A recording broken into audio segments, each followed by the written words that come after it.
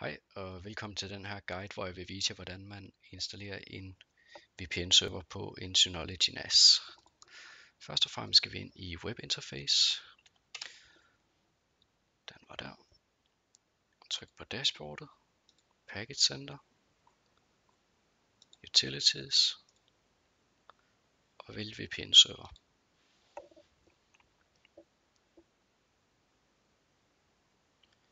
Typisk tager det lige et minut for serveren om at installere. Når den er færdig, så kan vi finde ikonet inde under dashboard, hvor vi kan ændre vores præferencer. Her vil vi så kunne vælge, om det skal være en PBTP, OpenVPN eller en L2TP-server. PBTP-serveren den er ret enkel at sætte op, men er desværre ikke lige så sikker som OpenVPN eller L2TP.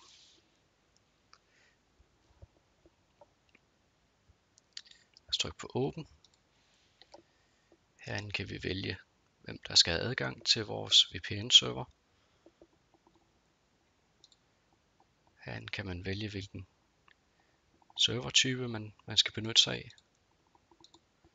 Herinde kan man så sætte flueben i Enable og vælge et range, som serveren skal køre fra.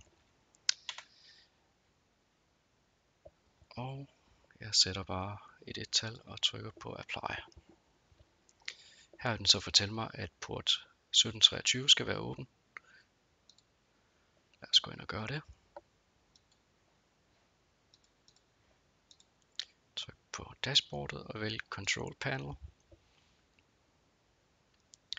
Security. Tryk på Firewall. Tryk på Create. Her går vi ned i Custom.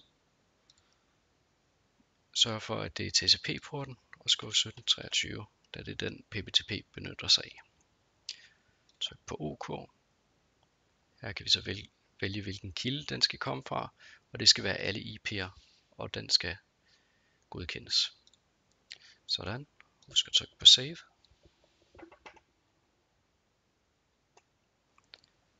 Og så er vi faktisk klar til at oprette en forbindelse.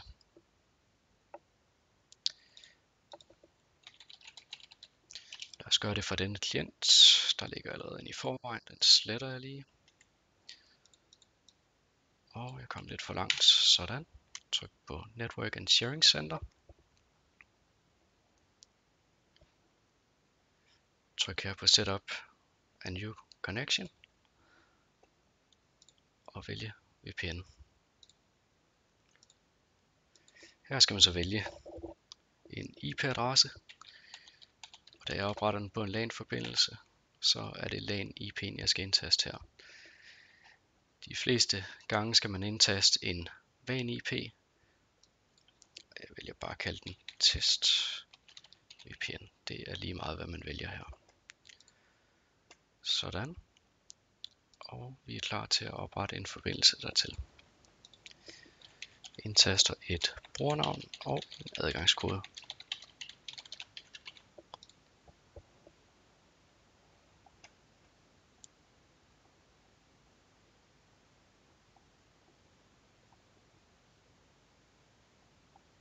Og den er allerede forbundet.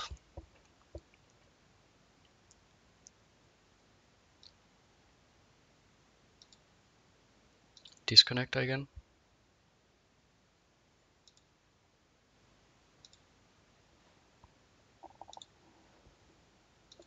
Gå ind i interface.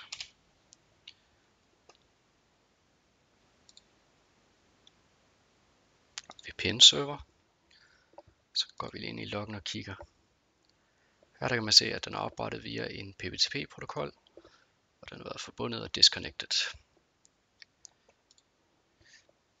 Benytter man serveren til arbejdsrelateret, så vil jeg anbefale, at man ikke benytter sig af PBTP, men nærmere OpenVPN eller L2TP. Her vil det være på præcis samme måde, man opretter serveren, men her skal man bare vælge en preset key. I Windows, der skal den ikke indtastes, og der sætter man den simpelthen bare til automatisk når man opretter forbindelse fra klienten. På Android, der skal man indtaste denne preset key for at forbinde.